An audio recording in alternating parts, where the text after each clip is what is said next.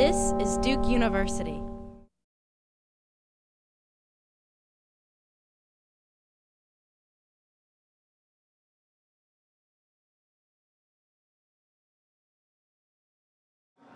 What we're going to do now is I'm really going to preach this sermon. Therefore the scriptures will be read, then while it's kind of play-like, I hope it will be nonetheless a sermon. So let us begin.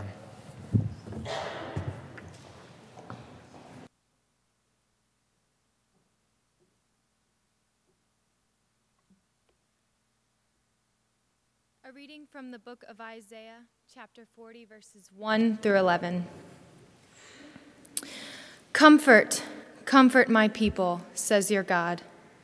Speak tenderly to Jerusalem and cry to her that her warfare is ended, that her iniquity is pardoned, that she has received from the Lord's hand double for all her sins.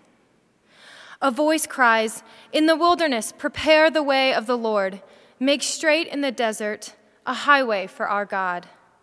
Every valley shall be lifted up, and every mountain and hill be made low. The uneven ground shall become level, and the rough places a plain. And the glory of the Lord shall be revealed, and all flesh shall see it together, for the mouth of the Lord has spoken." A voice says, "Cry." And I said, "What shall I cry?" All flesh is grass, and all its beauty is like the flower of the field. The grass withers, the flower fades, when the breath of the Lord blows upon it. Surely the people is grass. The grass withers, the flower fades, but the word of our God will stand forever. Get you up to a high mountain, O Zion, herald of good tidings. Lift up your voice with strength, O Jerusalem, herald of good tidings. Lift it up, fear not. Say to the cities of Judah, "Behold your God. Behold, the Lord God comes with might, and his arm rules for him. Behold, his reward is with him, and his recompense before him. He will feed his flock like a shepherd. He will gather the lambs in his arms. He will carry them in his bosom, and gently lead those that are with the young." The word of the Lord.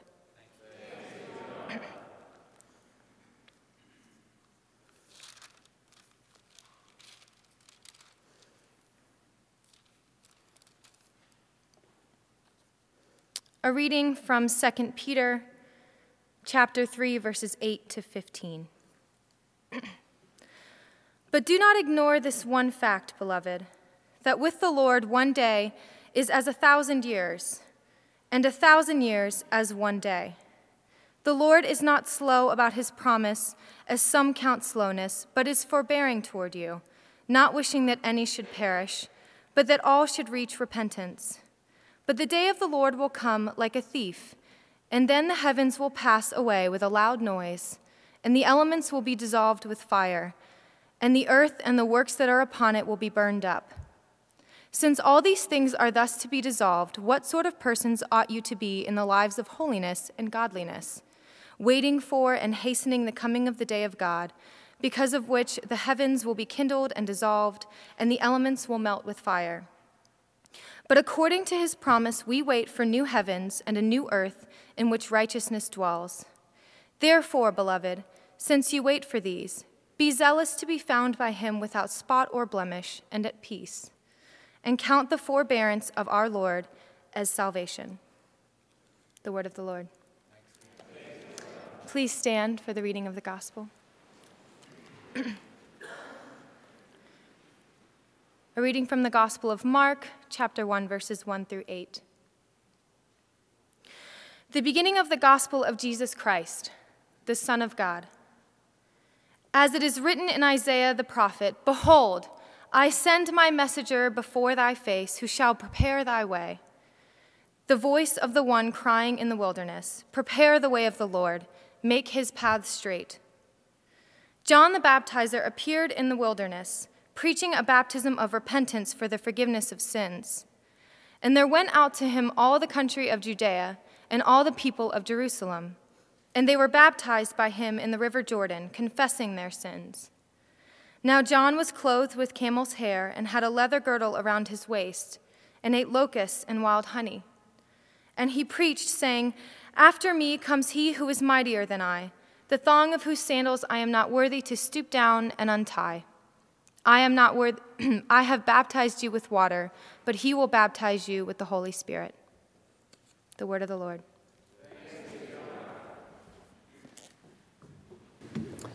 In the name of the Father, the Son, and the Holy Spirit, please be seated.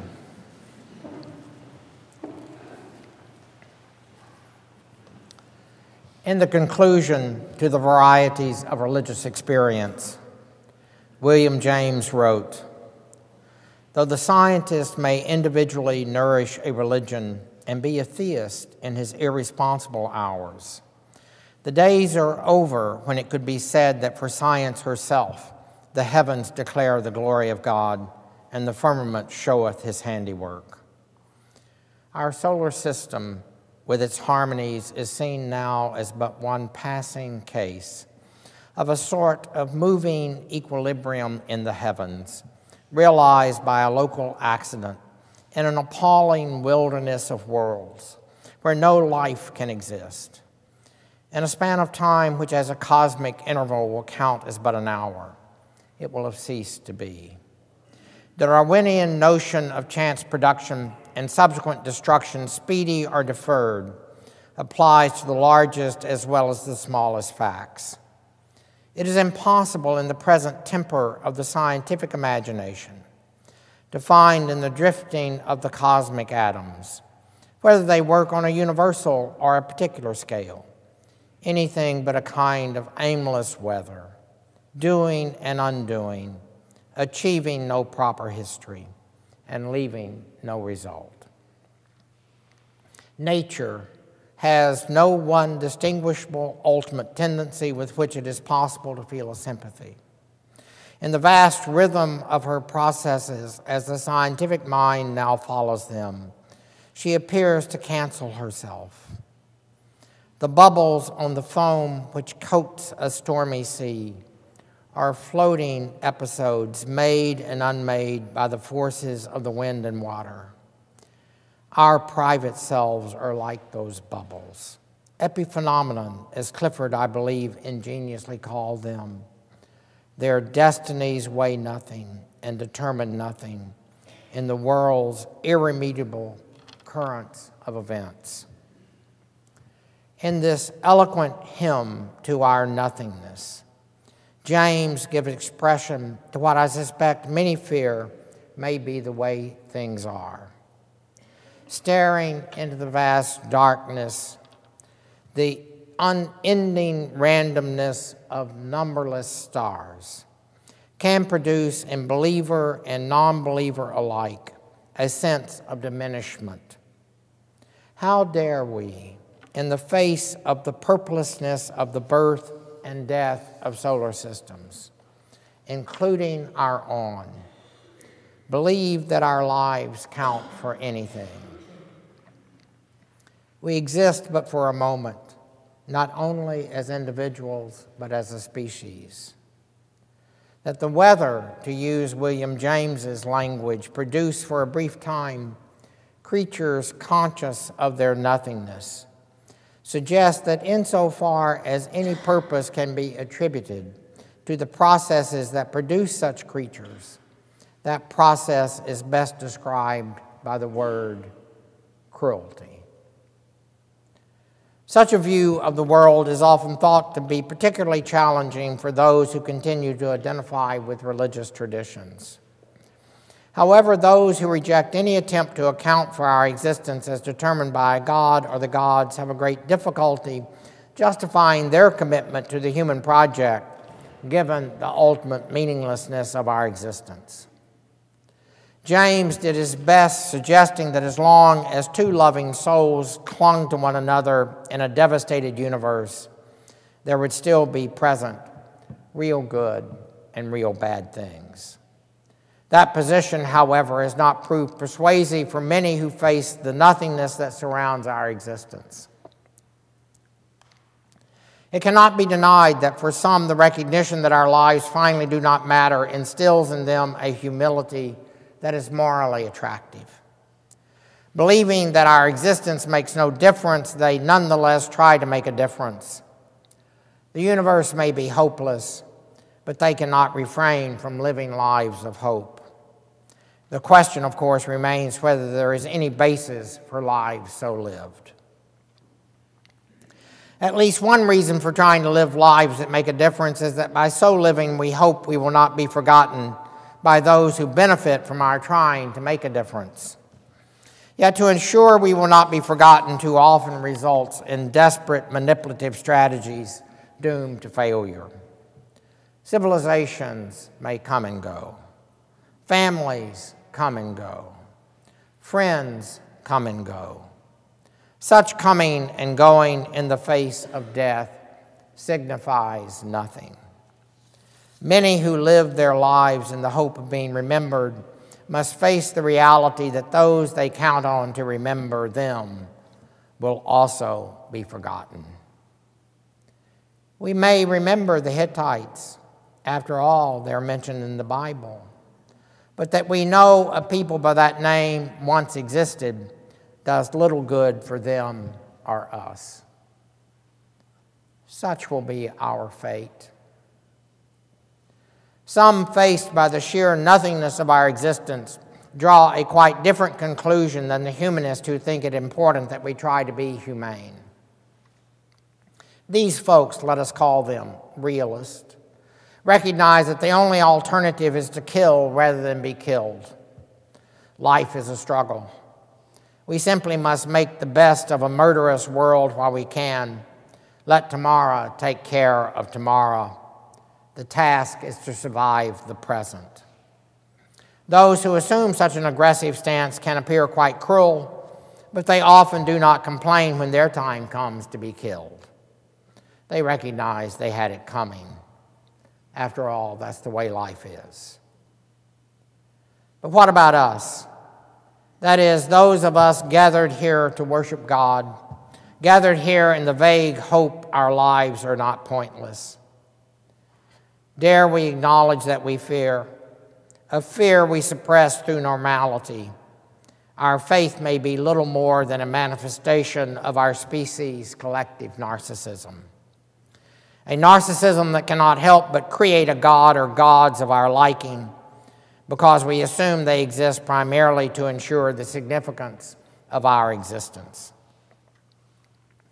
The desperate character of a faith so determined is betrayed by our inability to repress our suspicion that we live lives that seem to be no more than roles in a play written by a sadist.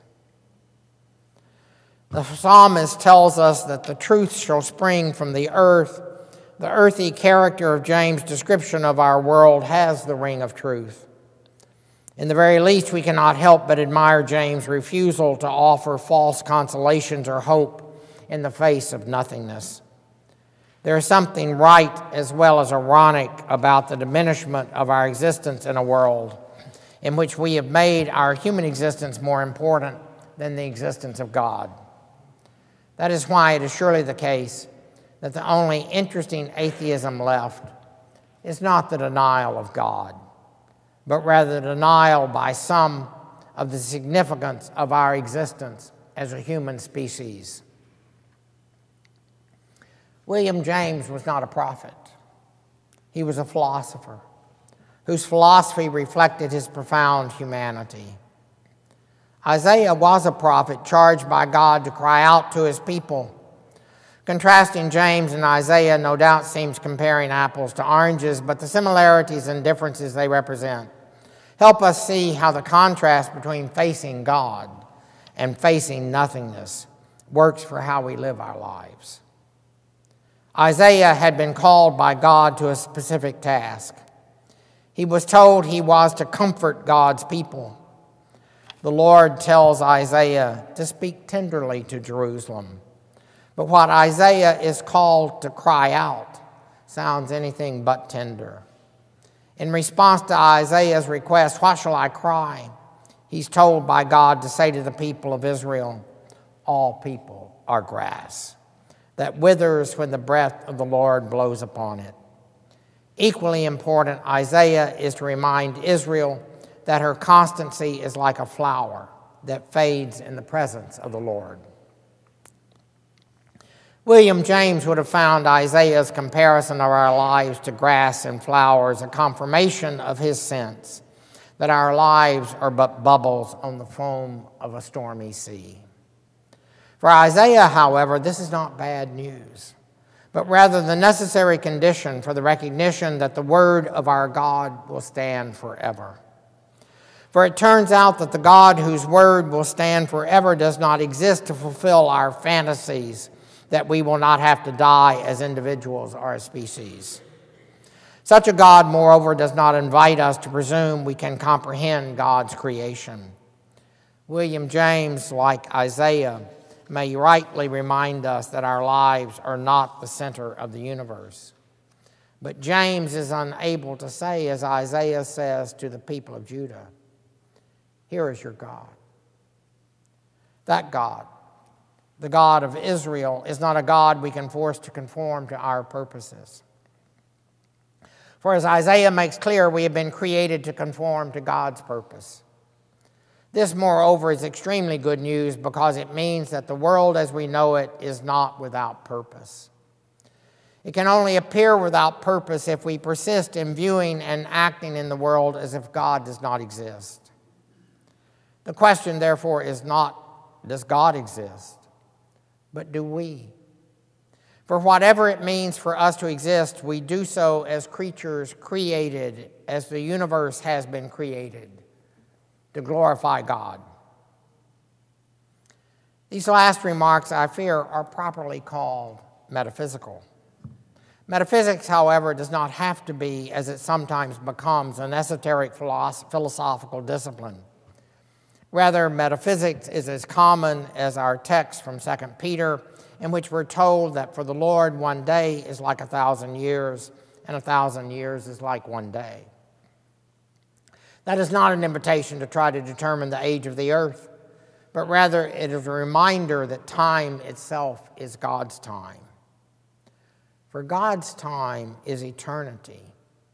And as God is Trinity, eternity does not mean timelessness, but rather eternity describes the reality of a time that is more than time itself. Peter puts the matter less abstractly by addressing the question some have raised about how slow God seems to fulfill God's promises. Those who despair over God's seemingly unfulfilled promises fail to understand that the time we enjoy is but the form God's patience takes in a world that lacks patience. God's patience allows us all the time we need to be the creatures He created us to be.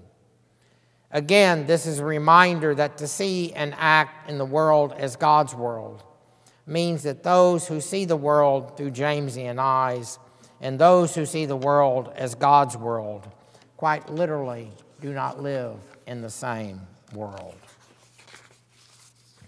The good news is, however, that to see the world as God's world, as God's good creation, means we have something to do. What we have to do, as Peter writes, is wait for a new heaven and a new earth. That we wait for a new heaven and new earth is to learn to wait for the same one John the Baptist was called to recognize. To learn to wait for this one is to learn to live in peace with one another. To learn to live at peace with one another is to be sure will require patience, but as Peter suggests, we are to regard the patience of our Lord as salvation. Christian discipleship entails the forming of a people who know how to wait. This is Advent. This is the time of a hastening that waits. Holiness and godliness are the characteristics of a people who have faced God and by doing so have refused the nihilism that threatens all our lives in this time called modernity. To have seen the face of God in Jesus Christ gives us confidence that time is not a tale told by an idiot, but rather time names God's desire that we participate in God's very life. We are not abandoned. The heavens do declare the glory of God. William James paid close attention to the weather, but he missed the storm that bears the name Jesus. Jesus became one of us, subject to the weather, subject to nothingness, and in the process redeemed time, giving us something to do. We have been created to be disciples of Jesus. Through baptism into this man's life, death, and resurrection, we are not faced with nothingness, but rather by God's grace, our fate has been transformed into destiny otherwise unimaginable. William James was quite right. We cannot help but appear as an accident, as purposeless as the weather in a world destined for destruction, if Jesus is not the Son of God. To view the world without God's care of us through Christ is to miss the wonder of our existence. James's description of the pointless character of our existence is indeed poetic and elegant, but it lacks the element of wonder through which God first led Israel, and now us with them, into the miracle of divine love. Once in a burning bush, now in the womb of Mary, the grandeur of creation is made manifest as God himself comes to us, reminding us who we are. We are those who receive him. This is our good work. Christian humanism is not based on the presumption that our humanity is self-justifying. Rather, Christians are humanists because God showed up in Mary's belly. We're not an evolutionary accident. We are not bubbles on the foam that coats a stormy sea. We are God's chosen people. We have been given good work to do in a time when many no longer think there is good work. What an extraordinary claim. What extraordinary good news. Praise God, and with gratitude enjoy the glory of God's creation. Together at this time called Advent, let us wait in joyful expectation for the coming of our Lord. Amen. Thank you. I want to say just a few words about that sermon. When I preached it at Christ Church, Nashville. At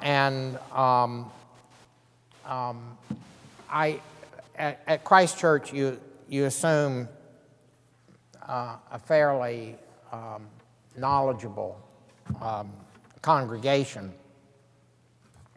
I wanted to articulate what I fear many people think but do not make articulate through the quote from James. I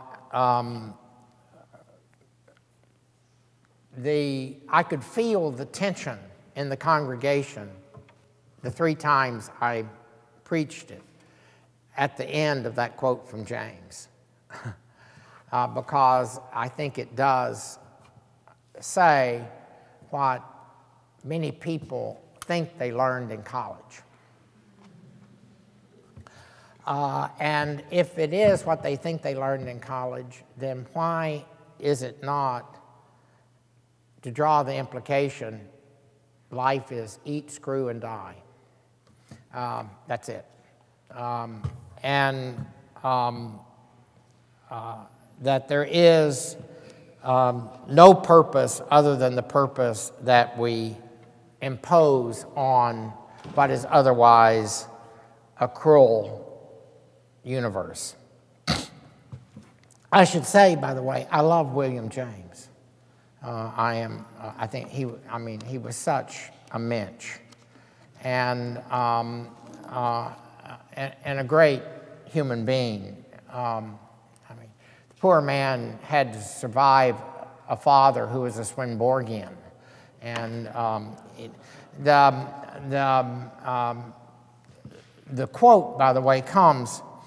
One of the great American philosophers is a man named Chauncey Wright, who never wrote a word.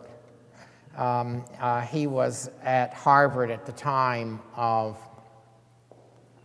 Longfellow James Peirce. And Chauncey Wright had read Darwin and got him right. He understood the issue wasn't whether humans came from prior species, but that what was at the heart of Darwin was the absolute chanciness of that you exist at all. And James had picked that up from Chauncey Wright.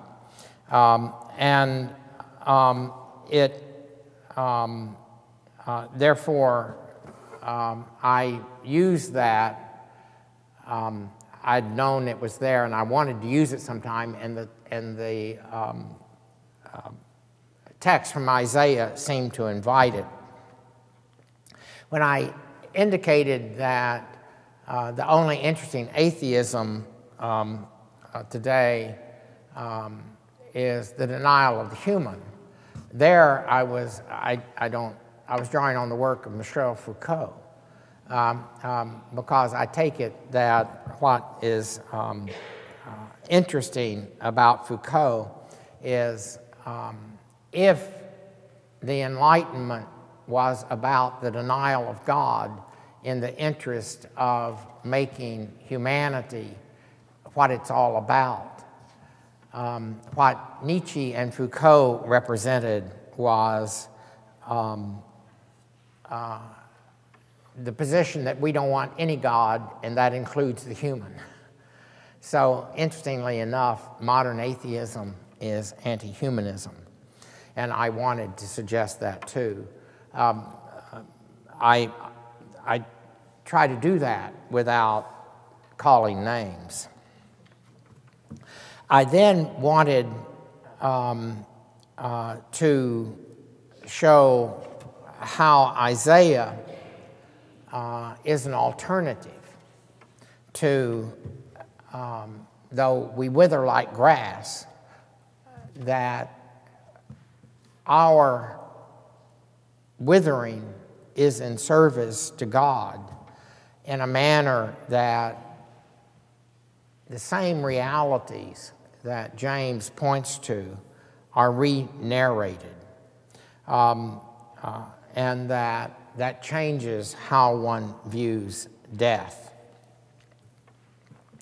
So the phrase, it's not a question of God's existence, but ours.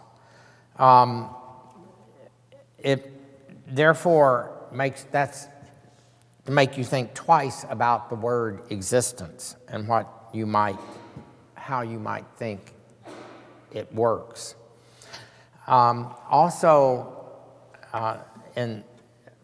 Involved in that is the question of the relationship between existence and time. The claim that I was making that God's time is more timely than our time is a phrase I learned from Rowan Williams. And because time is God's patience, and therefore patience is a more determinative way of displaying time than time itself. All that was the kind of thing I was working on without explaining. You say it. And then the rhetorical move, and I'm all for rhetorical moves, is James missed the storm that was Jesus. I was really pleased when I found that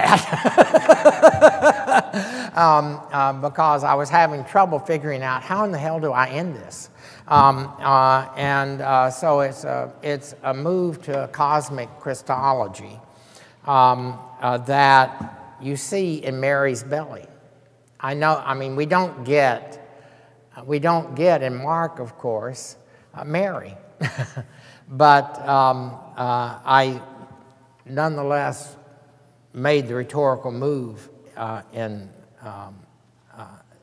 to suggest that Mark's gospel was the beginning of a new creation.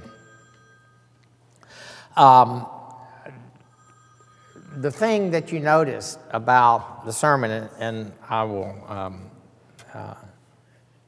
shut up here after this, is I read it. Now, you're taught not to read sermons. I don't think there's a right or wrong on this either way. But I fall in love with the words I use. And I don't want to lose them. And since my memory isn't very good, I don't memorize, I read. And I think, I'm not apologetic about that because I think it says this is meant to be attended to very carefully. And so how you understand the gestures of reading or not reading, I think can go, I don't think there's as I say, I don't think there's a right or wrong about it, but I know for me, reading is absolutely crucial for how I am to attend to what I've said. That's enough said. I'd love to get your reactions. Do you think that's a sermon that anyone could preach at any church? And why not?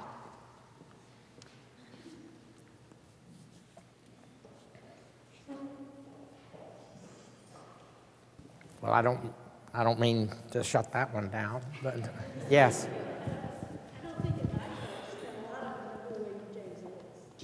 They don't know who William James is. Yeah, I don't think they would know. Yeah.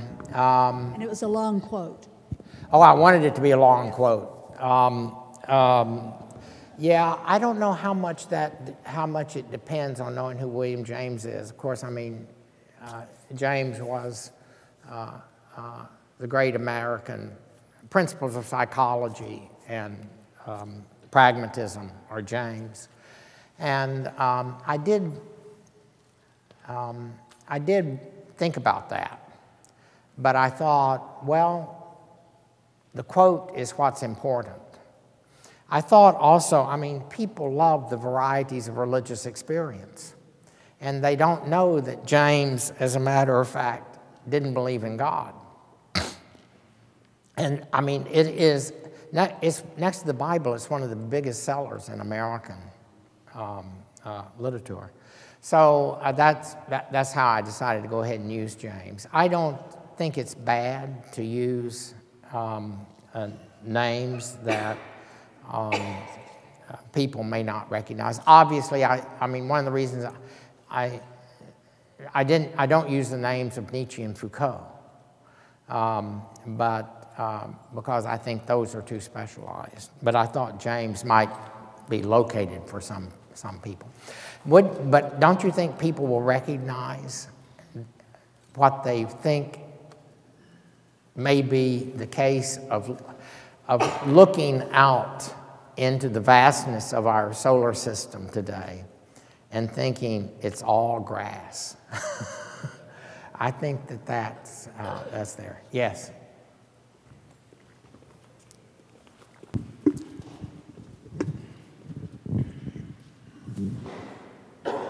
I could preach this sermon in my church, but it would be with some trepidation because I'd be using the words of the great Stanley Hauerwas. What that makes me think of is that companion years ago, that companion to the Book of Common Prayer, which was the Book of Sermons. Right. For all of those ignorant wretches who didn't know how to write their own. Right. And I don't like to think of myself that way either.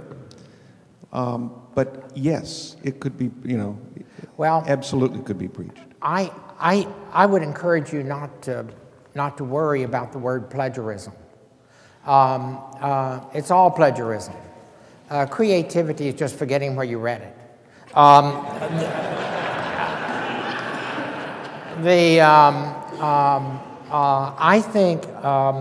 I think given the quality of the sermons in most Methodist congregations today, I would prefer to write them and have them read my sermons. I see absolutely no problem with that. Namely, that it's a way of representing the fact that we're not preaching our opinions, we're preaching the church's faith. And we hold ourselves to that in a way that, therefore, at Easter,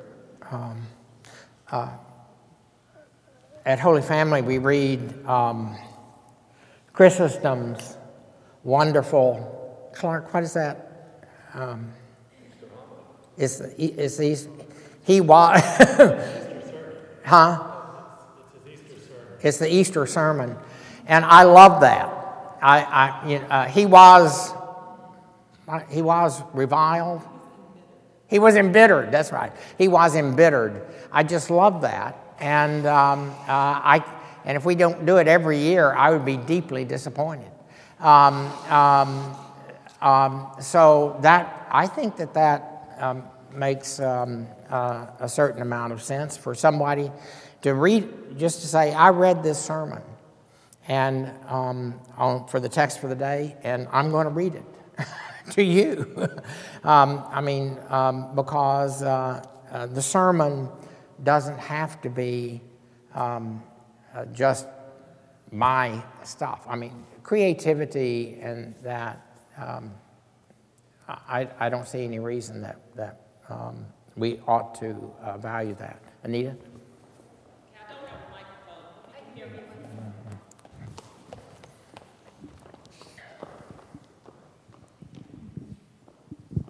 Whenever I'm wanting to introduce an example from the natural world, it's because I want it to speak to a universal experience.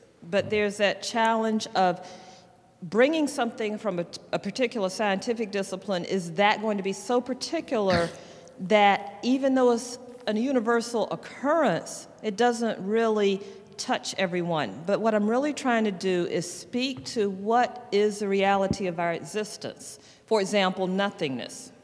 I struggled with this with the sermon on Ash Wednesday when I thought about how do I talk about the fact that we are 99.9% nothing. Right. And I just want some advice on how to introduce something like this, but keep it at a level where people can relate to it universally without stepping into particular experiences, like the one you mentioned of talking about your 7-year-old daughter. Mm-hmm. Yeah, dust you are and to dust you shall return is as good as it gets.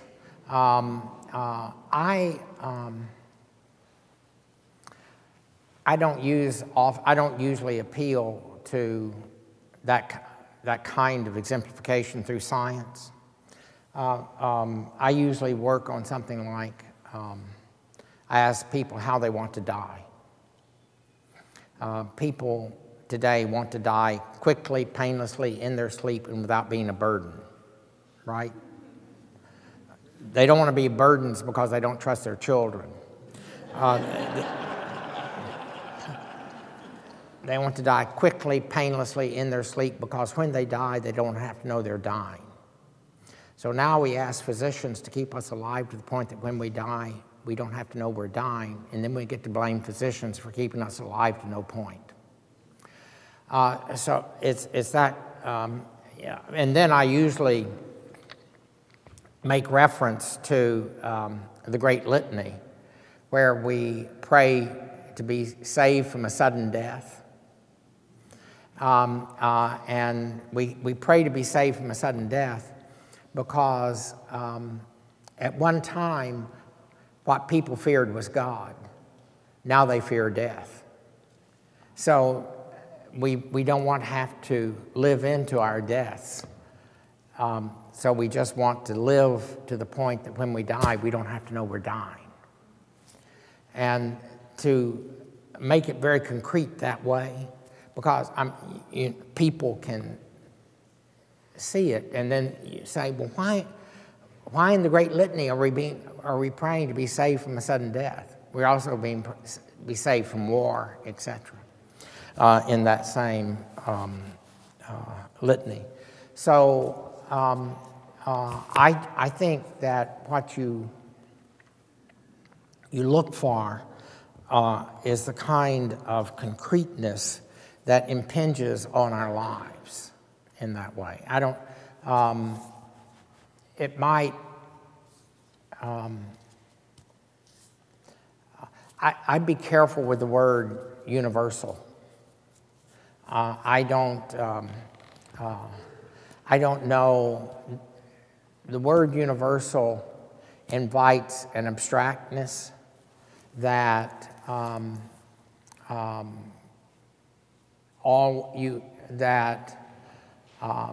makes it very hard for people to recognize that's me. I mean, where do you get a sense of for example, a sense of finitude? Read Faulkner's The Bear. It's in the concreteness of the exemplification that we are able to see that's me too. So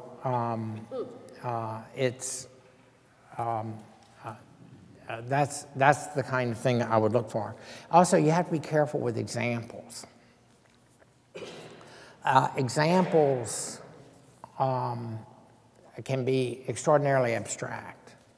I'm not, I hate the phrase narrative theology,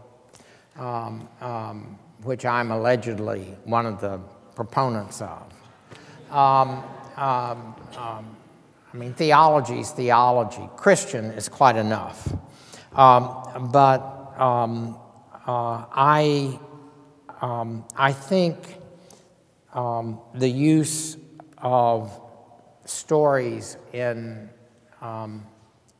sermons certainly it's a good thing that we have to relate narratives, but they should never trump the narrative that is the gospel. So what I tried to do here, for example, was to, quote, out-narrate, that's Milbank's phrase, to out-narrate James's quote. So you without necessarily calling attention to it, you're telling the story, but you're not necessarily calling attention to that. I mean, there was once the narrative stuff hit the fan, then people started talking about narrative preaching and all that. I find it that way of thinking not helpful in terms of the kinds of discipline that the sermon requires. Yes? So one thing well, I guess in response to your question, I feel like that sermon could be preached in my congregation. Chapel of the Cross, I mean. Yes. Something that I find more challenging, and wonder if you could speak to, since we're on death, is preaching texts that really are driving at a specific kind of death, which is martyrdom for your faith. So just to give a quick example, ran into this on Tuesday, reading about the anointing at Bethany, and I remembered Sam Wells saying something in a lecture, and I went and looked it up, and he talks about Mary preparing Jesus for death, and how Jesus does that to us, to the disciples, and tells the disciples that we should all do it to each other at the foot washing. And he kind of tears apart a notion of Christian life of service as giving back and otherwise living our lives as we normally would. And he's really talking about dying for our faith in union with Jesus. So preaching that kind of thing to, a congregation post persecution age, people are busy with careers and parenting. They know I live a bourgeois life. And so preaching this martyrdom in that kind of context, there's sort of lifting up a few examples like Daniel Berrigan or somebody like that. There's talking about a kind of vocation where we offer our lives, try to integrate that as a prayerful offering, but they all seem to fall short. I wonder if you have any advice for that. Say what you just said. Say what you just said. Say what you just said. That's a sermon. I mean, namely that that we no longer know what to do with martyrdom. And why is that? How did we end up in that circumstance? Actually, you might.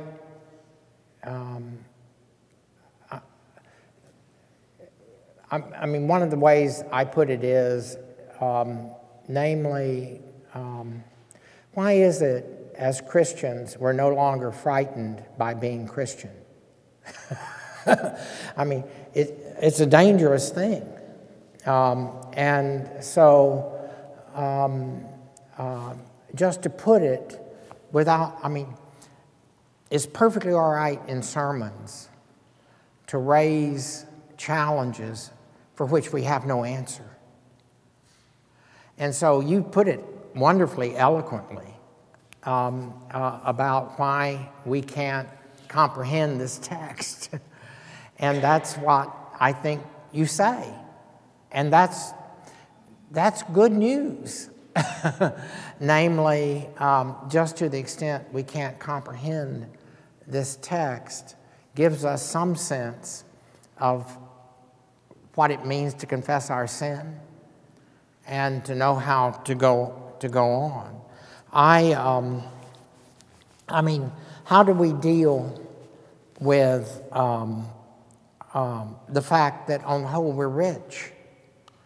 And Christians and money is always a problem.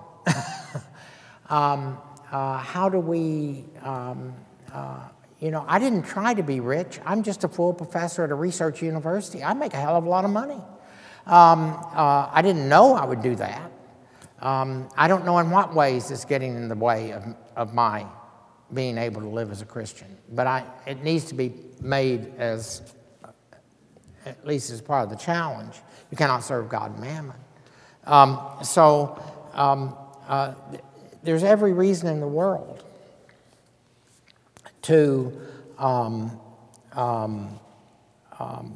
put it just the way you put it, that we're not sure what to make of that, but we're in connection with Christians that are. That's so exactly one of the things that I think the sermon does is help us locate our lives in relationship to lives in other places that remind us that we don't necessarily exemplify what it means to be Christian. Now, Ellen oftentimes calls forward the Sudan in ways I don't particularly like, because I don't want to be Sudanese. But I know that they're forced to live as Christians without money in a way that I couldn't will. And therefore, it's a way for me to understand that that what it means to be Christian today isn't limited to us. But it's a terrific, the way you put it, I thought was wonderfully eloquent.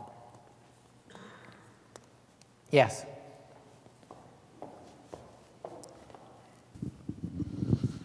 To do a little time travel here, because time plays such an important part in locating us in this sermon.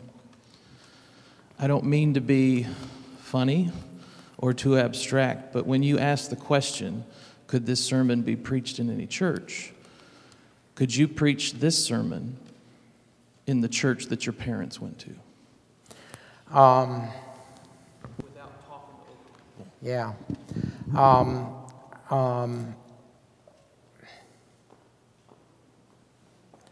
I think I would. I think I could preach it. I don't know that I would if I were given the opportunity to preach. As a matter of fact, I take it you've read Hannah's Child, probably. My mother and my father was a bricklayer. I come from working class folks, and we went to Pleasant Mound United Methodist Church, which my father was the general contractor on. I tell the story about the building of the church and so on in Hannah's Child. And there was a reception for the book at the Society of Christian Ethics. And there was this lady there that I didn't recognize. And it turned out, it was sponsored by Erdman's, and it turned out she's the pastor of Pleasant Mound United Methodist Church, and they had paid for her to come. And that church is now moving from being working class white to working class African American. She's an African American. And she asked me to come and preach. So I did. And that the sermon is in Cross Shattered Church. I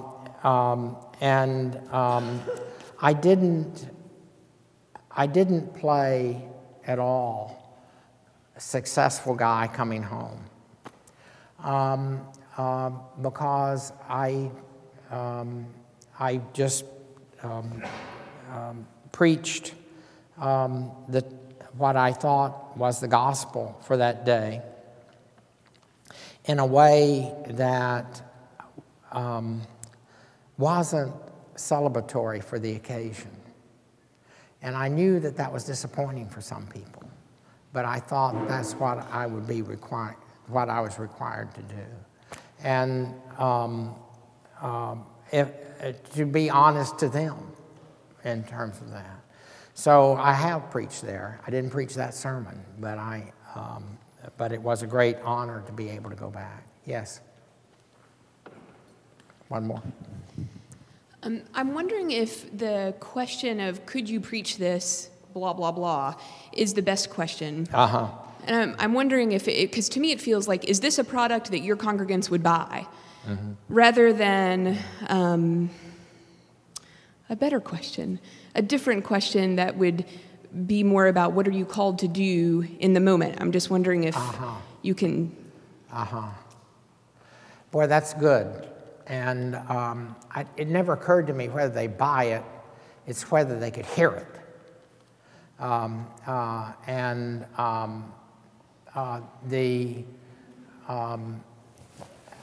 But your question is, okay, there's a kind of aesthetic overwhelming of certain responses to what seems to be the purposelessness of the universe implied in evolution. So what?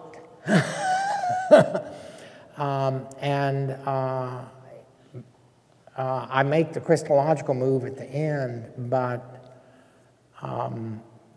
so what? Where do you go from there? And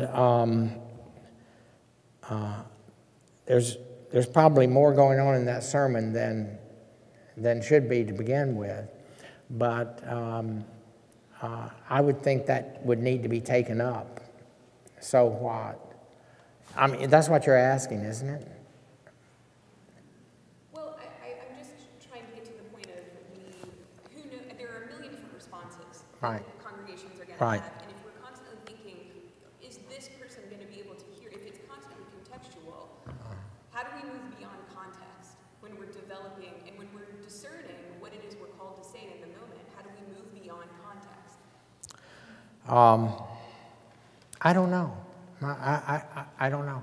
I mean, I have, I mean, implied in that is I want to take the biologist that teaches at Vanderbilt and say, you need to be intellectually challenged by this in a way that you have to rethink how, as a matter of fact, the way you teach biology may underwrite a purposeless view of the universe in a way that is implicitly atheistic.